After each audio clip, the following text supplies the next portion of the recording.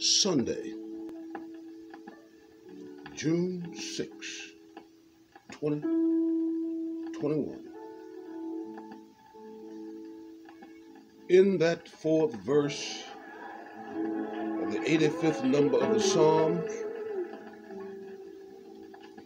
I want to take two words and move on with the message for today.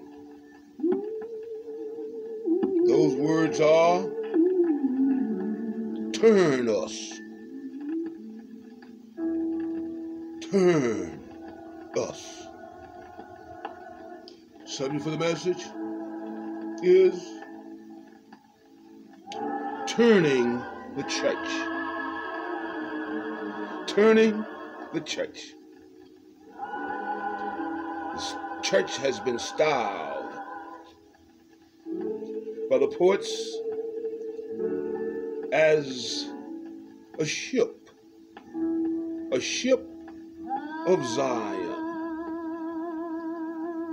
that had landed safely many a thousands. This church caught up in this COVID-19 world, and it needs to be turned.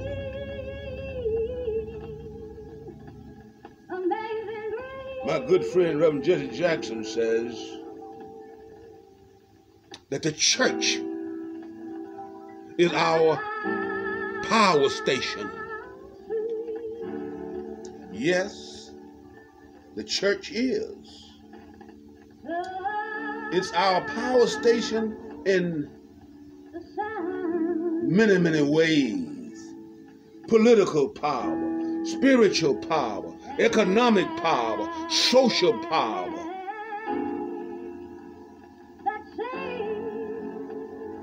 Power station, it done got bogged down. Need to be turned.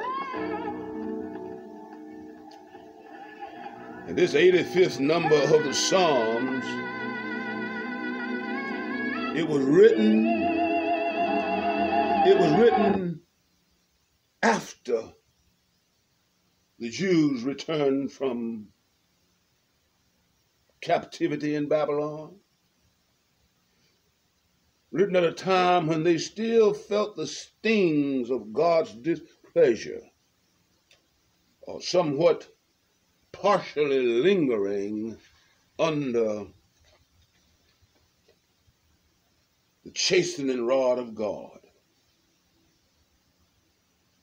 They were no longer slaves under Babylonian rule, but they still felt a few of the stings of God's displeasure. And so I have elected and decided to compare the captivity, slavery of the Jews to the slavery of our own ancestors here in America. Although President Lincoln issued the Emancipation Proclamation ending our bondage,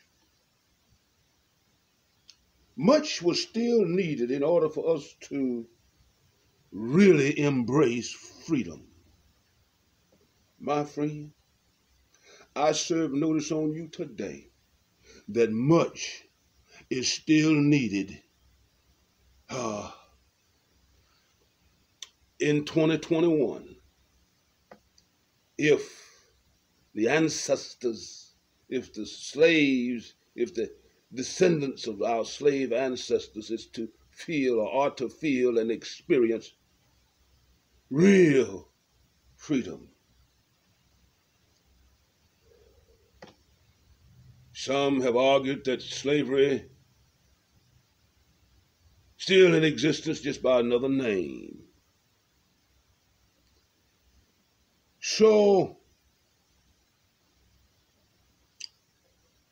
it was in the general interest of all of the Jews, the entire Jewish congregation, It was their general interest and condition that motivated the writer of our text to write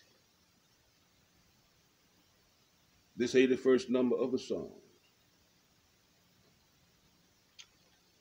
This was a dark and discouraging condition under which the Jews existed.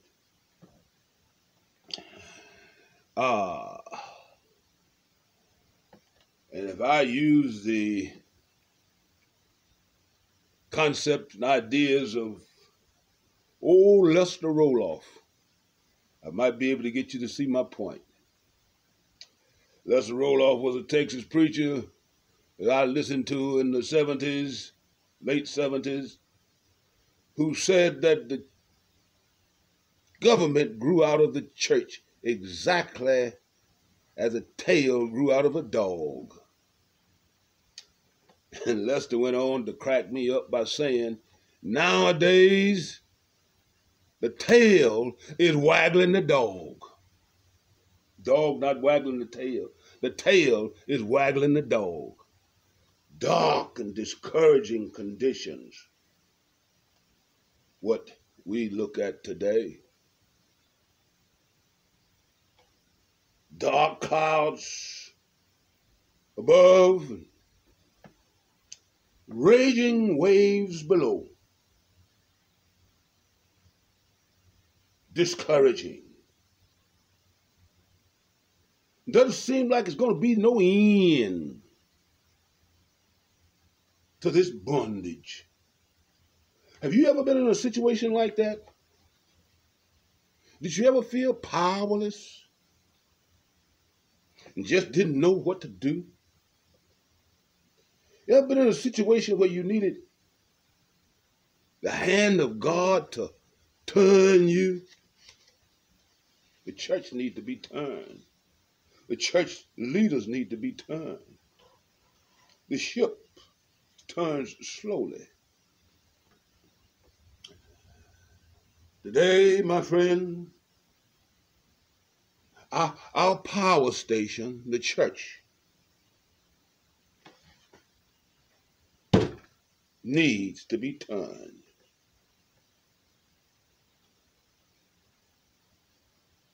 A church, a power station, is somewhat analogous or somewhat like Noah's Ark, floating between life and death, floating between hope and fear. An awful place to be. You could say that Noah was between a rock and a hard place. And so he sent out doves of hope. Sent out one, sent out two. And he sent these doves out repeatedly to find out if there was dry land, if there was a peaceful shore on which he could land his troubled vessel. After he sent out many doves, that last dove that Noah prayerfully sent out came back to his boat with an olive branch. Peace, an olive branch of hope and good news. Let me say something about the purpose of our text here. That 85th number of the Psalm is just rich. It's a prescription. It's a medicine for the soul of our church. What is the purpose? Our power station under COVID-19 attack seems to be powerless to turn itself. Yes, our power station, our value influencing institutions. There's only two value influencing institutions in our communities. That is the church and the school. Both under attack, powerless to turn itself. Afflicted on the one hand, distressed on the other hand. The only hope is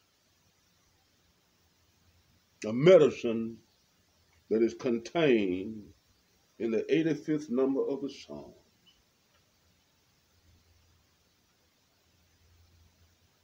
It serves as a roadmap drawn by God. Yes, sir. In verse 2, the writer reminds God by way of petition. He reminds God of the things that he has done. And this is what you need to do if you want to get out from between that rock and the hard place that you're in. Remind God of the things that he has done. Put God in remembrance of his great works. Put God in remembrance of his precious promises. Put God in remembrance of his power, his purpose. Talk to God in prayer. Not just careless, solicitous prayers. Talk to him in the sinner's prayer. Tell him, dear God, I know that I'm a sinner. That's the starting point. Tell him I know that I'm a sinner and that I believe that Jesus died on the cross to forgive me of my sins. And I'm sorry for all the wrongs that I have done. And I ask you to forgive me. Talk to him good. Tell him, I now accept your gift of eternal life. This is the clincher right here. Tell him, I thank you, God, for your love. I thank you for your forgiveness. And I thank you for the new life that I can have in Jesus Christ. Whew. From this day forward, I choose to follow you. In Jesus' name, amen. That will turn our power station. It will turn your soul, that sinner's prayer, talking to God right. Turn darkness into light. Turn you off the road to hell to the road to eternal life.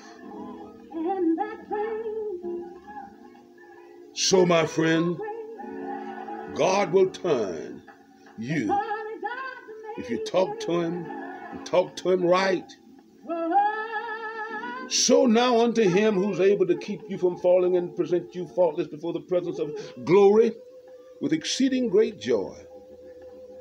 Now to him, the only wise God, our Savior, Jesus, to whom be glory, majesty, dominion, and power, both now, henceforth, and forevermore.